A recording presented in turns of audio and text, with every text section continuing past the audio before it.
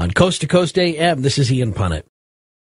Dr. Bernard Haisch, the God theory, the universe's 0-point fields, and what's behind it all. So, what were the best items that you came across where people brought up the case for God through what? What was the door in for you on that? Well, actually, it has to do with the laws of physics. There are at least 10 fundamental constants or laws of physics that, when you look at them all together, really point to their conspiring to create a universe that's congenial for life. And that's emerged out of the last 20 or 30 years' worth of astrophysics research and physics research. And we can go through those if you want to, but it's those 10, at least those 10 constants and laws of nature that are just right that have convinced me that there is an intelligence behind it all. Yeah, okay. How does that all fit together? Go ahead, go through them. All right. Well, let's do it quickly so as not to get too technical. There's the ratio of the gravitational to the Coulomb force. That's one. Strength of the nuclear force, which lets stars shine. A little difference of 10 or 20% one way or the other would have made that impossible to lead to stars. We have a measure of the matter density in the universe. We have the ratio of dark matter to ordinary matter, the amount of dark energy, clumpiness of the early quantum universe, a resonance that gives rise to carbon, some of the properties of water, the ratio of the proton to the neutron mass, and lastly, the fact that matter wins out over antimatter in the creation of the universe. And so that's, I try to be very quick about it because I realize this is kind of glaze over stuff for many listeners because it gets into details of physics and astrophysics. But these 10 constants have conspired to create a universe in which you have galaxies that arise and stars that form and planets that form around stars, and that's where hospitable environments for life take place. And that's how life arises in the universe. And I think that's part of the plan that that the intelligence had behind the making of the universe to engineer a universe where life forms can arise and its own consciousness can then enter into those life forms and experience what that's like. What is the origin of the intelligence?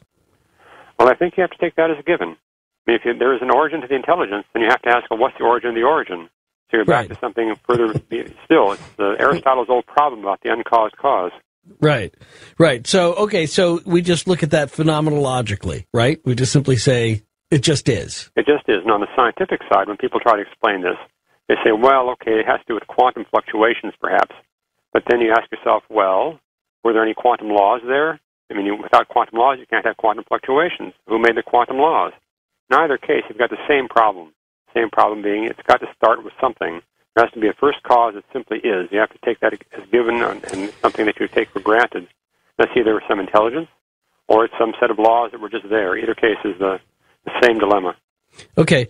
Well, then here I'm in the place of the skeptic in, conversation with you here, even though that's an unusual place for me, being an armchair theologian on my own right. But so what would you say then to the atheist who simply says you are assigning meaning to randomness? It just phenomenologically, it's just true. It just happened. It happened that things clumped that way and light bent that way. And all these things just happen. And so in the rearview mirror of our history, we say there must have been some design that brought us here. I would say you're absolutely right. That's a perfectly plausible way to look at it. Moreover, if you want to take it further, you can say, well, this implies there have to be other universes. And there are books written about this. For example, physicist Leonard Susskind wrote a book called Cosmic Landscapes, in which he talks about string theory and about how that leads to other universes.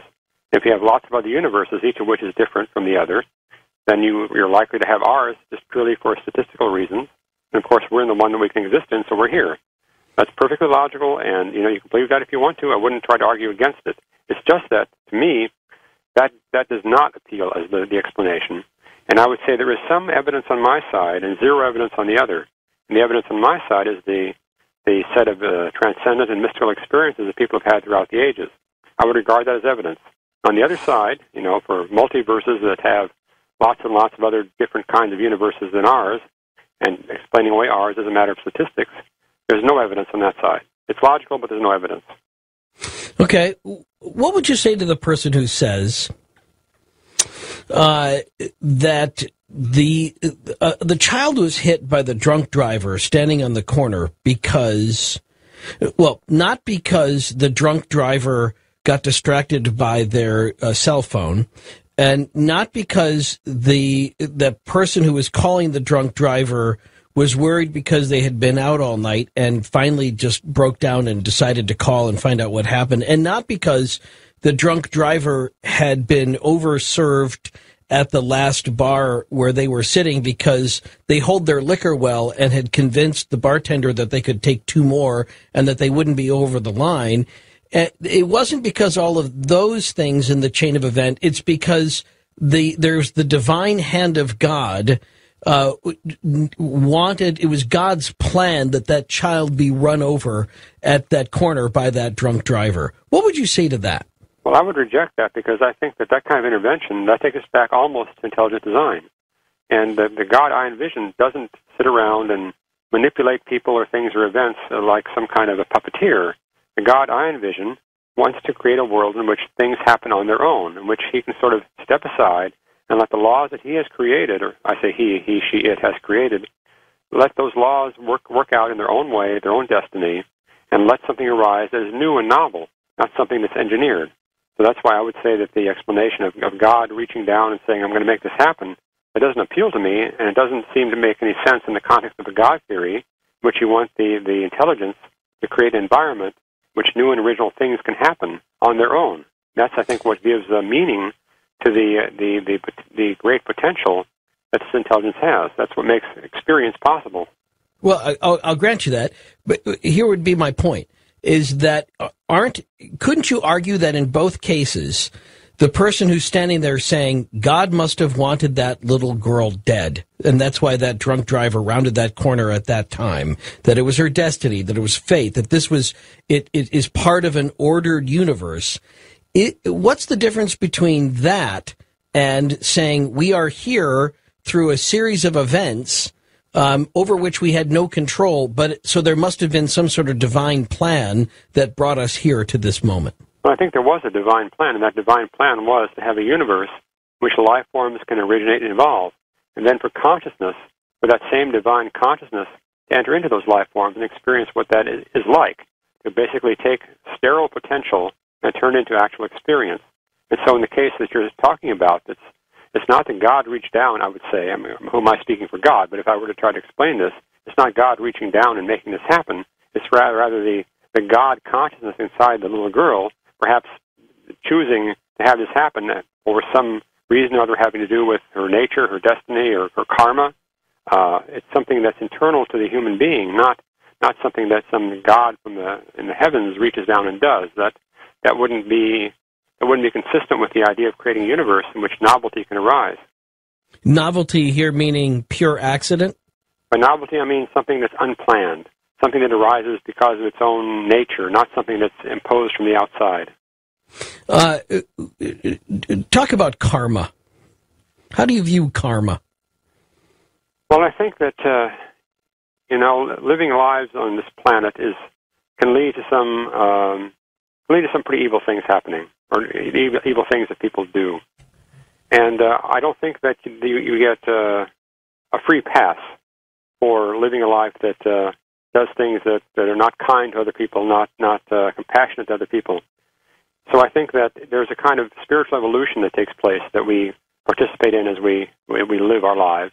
And I guess I should go ahead and say that I believe that we live multiple lives, because it makes no sense to me that if I'm correct that we are the consciousness of God living life to enter into life one time in a 14 billion-year-old universe and having that be all. I think we evolve as spiritual beings through multiple lifetimes.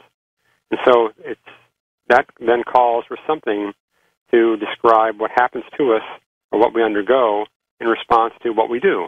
If we live good lives, we're compassionate to other people, we're liable to be rewarded in some way, not rewarded with a heaven, but rather rewarded with the evolution of our souls, perhaps involving a better lifetime the next time, perhaps moving on eventually to become other life forms, perhaps we will become greater life forms.